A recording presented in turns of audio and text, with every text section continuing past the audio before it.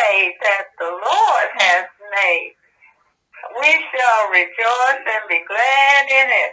Hallelujah, hallelujah.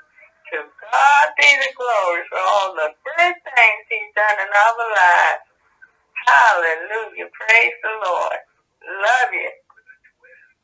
You look at it realistically, what they did, and it was purposefully done. When you take the head away from the family, then the family has a tendency to fall apart.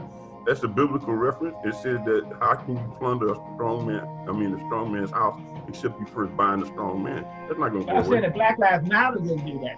Black Lives Matter is really just saying you need to identify that the structure of a family is more than what we want to consider an idea of family. That's what that, if you read, have y'all read the website? No, I have not. Please do. Read it. The other one is going to talk about the, I guess, a little bit of queer or something there. I guess that means homosexual. And that's why I don't want to go with that. Because it's setting the stage, it's a backdrop for something else that they're going to put on top of it, which is garbage.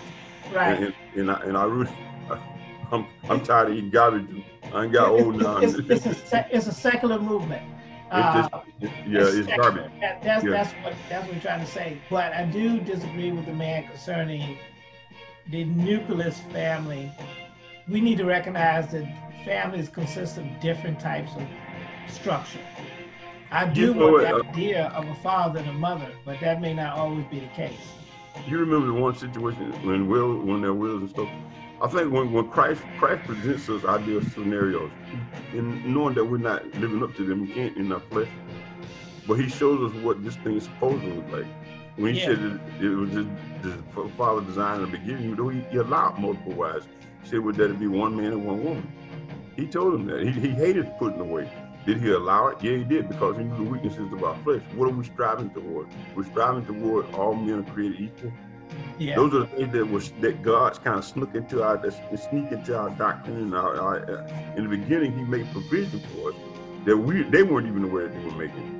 Those were truths that God somehow been working into that little document that's supporting us in our rise now. The issue becomes we as a people are moving away from the very God that made those provisions for us and kind of set us aside to be brought up, put us in the crevice of the rock. We are experiencing what we're experiencing more so because we are turning away from God. We as a people are running headlong in the carnality. Our preachers are more caught up with money and making money. They're worse than the capitalistic society that we are enslaved to. Our own preachers lie like that. But Elder, I tell you that structure though this is going way back in Old Testament times of people being greedy for money, people being greedy for power.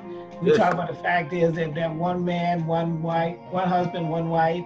We saw David, he had a whole bunch of kids, children and wives. And you know, I'm just saying that structure been out there. So and the question is, how did that work for him? How did that work for him? But I'm saying, the point I'm saying that website is just trying to say is that we need to recognize that that's how it is. You know what I mean? Sometimes you're going to have different family structure. And unfortunately for you, Elder, we're going right now, for a long time, we had it for a long time, Sodom and Gomorrah, we had homosexuality in our society. So we can't sit there and erase them either. No, you can't. So I'm saying Black Lives Matter is trying to incorporate secularly all the different things. And that's not a negative, Chris. That's just how it is. They basically just saying this is how life is. And but the question becomes, how is the kingdom represented? Well, the kingdom, I think the first part of the kingdom should I'm just saying is let's just incorporate the fact that God, the creator, is who we all look up to. The problem we got to understand, because of being inclusive, we know that there's people who are Buddhists, we know people that are Hindus, we know all that is there. But we just understand is that God is God, and He's in there, and He needs to be part of this movement. We're not inclusive. I think we're open for inclusion, but I think as a kingdom, we're not inclusive because we have an exclusive God. That's what caused us to be a thorn in everybody's side. It says you will be hated of all nations for my name's sake. We don't want to run around but saying it ain't but one way to God. I'm the way, the truth, and the life, and no man cometh into the Father but by me. That'll set you up for some serious problems. Right, but if I'm talking about, if we're going to stick with language, this movement, this is not a Christian movement, but we do think that God needs to be in it, is all I'm trying to say. God, you gotta stay with what falls in line with God's word.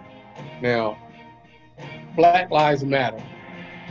You can say that's definitely falls in line with God's word, because all even though all lives matter, which is what God says, yes, sir. Because God sent His Son to die for the world. Yeah. Okay, but you can't say all lives matter and not say Black Lives Matter, because if all lives matter, then Black Lives Matter. Right. I mean, you can't say all lives matter and not include Black lives. Exactly. So if we say Black Lives Matter, then they can't, even though they want to say all lives matter, they can't deny that Black Lives Matter. And I had that discussion with an older gentleman in the commissary. He's like, we say all lives matter. I said, well, then Black Lives Matter then. No, exactly. So you said that you're in agreement with me. All lives matter means Black Lives Matter. Yeah, it doesn't mean that. I'm not saying I do understand that Black Lives Matter is more so talking about injustice. Yeah. Than not including these Caucasian brothers and sisters, because they don't fit in that category. I'm sitting there. There's something that the power of God does not back. The power of God is not obligated to back our word. He's obligated to back his own. Yeah. Black Lives Matter is not in the scripture. And so it becomes a distraction and also a point of deception for blacks, because you will not come out from under the bondage of the devil as long as you're looking to the devil for truth and for guidance and for support. You gonna say something, Chris, too? I'm sorry. I'm gonna let the brother finish. Okay. So this is what I saw and this is what I see. Black Lives Matter when black people are killing black folks, because he said you shouldn't murder, because in the kingdom of God there shouldn't be murder. White lives matter when they have mass shootings in schools that take out 40 and 50 people at a time. God did not die solely for blacks. So if we isolate that particular thing and say, okay, God's intent on this is such and such, Black Lives Matter, and exclude him from the picture, then why would he back it? And what I'm saying is that this is and I'm just saying this from the kingdom's perspective. I'm not saying this from the secular perspective, because from secular, I understand that. But is God expending his power in secular venues? Is he obligated to extend his authority to those environments when they don't acknowledge him? Well, you gotta get this. You gotta go back to the Old Testament. Nebuchadnezzar was secular, and God extended his power in there, right? He brought him in. I think Nebuchadnezzar was secular. Don't you agree? He was secular. He was brought into submission. Yeah. I think Pharaoh was secular too, wasn't it? He was brought into submission as well. Well, then I think we need to understand is that God would take care of that part, but don't say God don't get involved through a secular means, is what I'm trying to say, right? Because Nebuchadnezzar was an instrument. Go ahead, Chris. Yeah, let's see. I want to roll in because it's like you're talking a lot of negative about Black Lives Matter. Now I'm gonna go back to 1968. We holding hands, and the church is leading everything. Yeah. But we ain't got nothing since then. Yeah, that's true. And that's so what now, I agree with. Yeah. Now with this group coming up, that they decided that they are rattling things. I see more change happening in the last 2 years than I've seen in the last 25. Right. So you cannot tell me that this is a bad thing. Let me put it this way. There is a means that you can go about accomplishing an end that aligns itself with Christ and actually eternally elevates you. There's a means that you go about accomplishing an end that excludes itself from Christ and will give you a temporary fix. As a matter of fact, if you employ those means, it might suck you into satanic practices. If we go into the same fight as our white brothers have been in for a while, employ the same tactics, we will come out no better than they have presented themselves to be.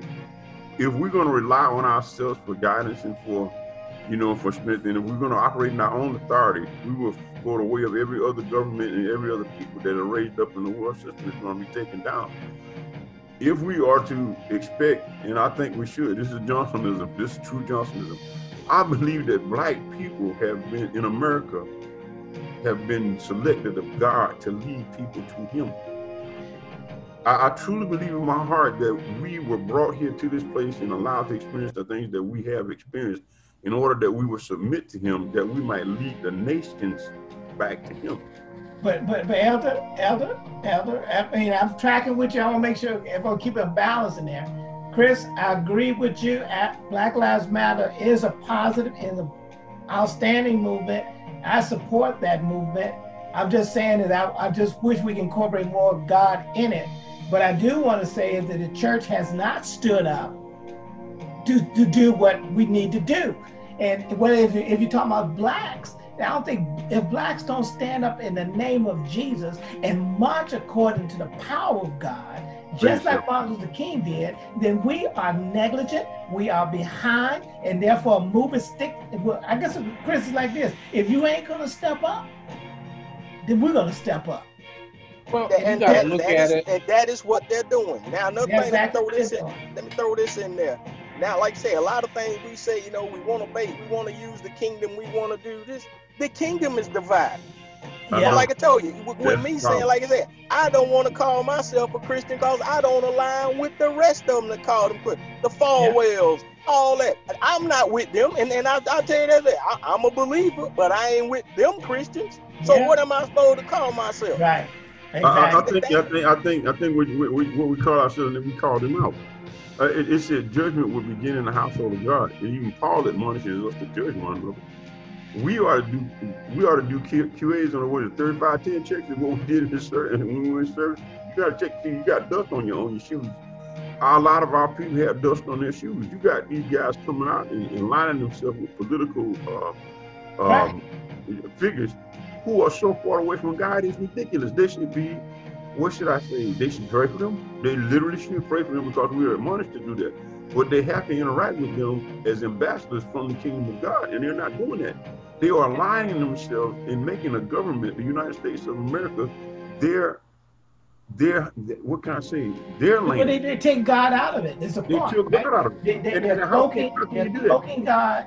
They're cloaking the wrappings of God, but they're operating under the secular movement of politics.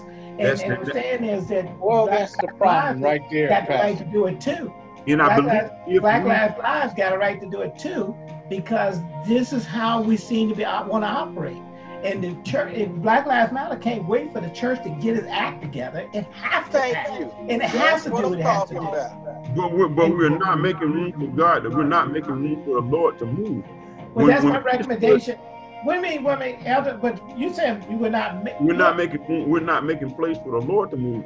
When Peter stood before Ananias and Sapphira, he stood as a representative of the Lord Jesus Christ, and God killed him. It wasn't Peter or anybody else that took arms against him.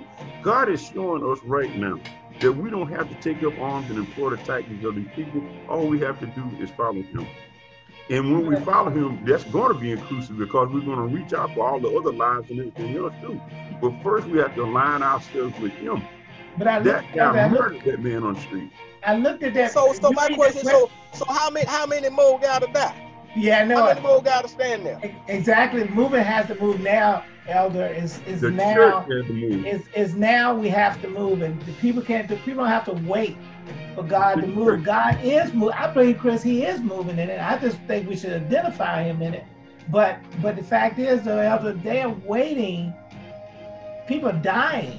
They're waiting on the revelation of the Son of God. And the church is dying. God did not approve of you murdering this guy. There is an eternal judgment for what that guy did. He murdered that man. But they want now, though. But see, I'm saying this. I agree with you. It ain't the sweet by and by right now. People like right now. I mean, I understood that. And Ananias and Sapphira dropped dead right then. It's not God. We think that God doesn't want to move, but why would he move if he's not going to get credit for the kill? If that's what I'm trying to say. It's like he's not even brought into the wing yet. He's still sitting on the wings over there waiting to go come in. And we're playing with everybody except him. We're calling out for every other name, every other faith, every other whatever, except Jesus Christ. These people taught us that murder was a sin. You understand what I'm saying? But yet now they are murdering, and then they're trying to back that up. The things that they're doing belie their own existence. They are lying. These people that are up to listen to this guy with all that rhetoric, a house divided against itself shall not stand. That's a biblical principle. But the man is dividing the house, and we got people in the church going along with that. We need to address our brothers and sisters on the right-hand side of the church.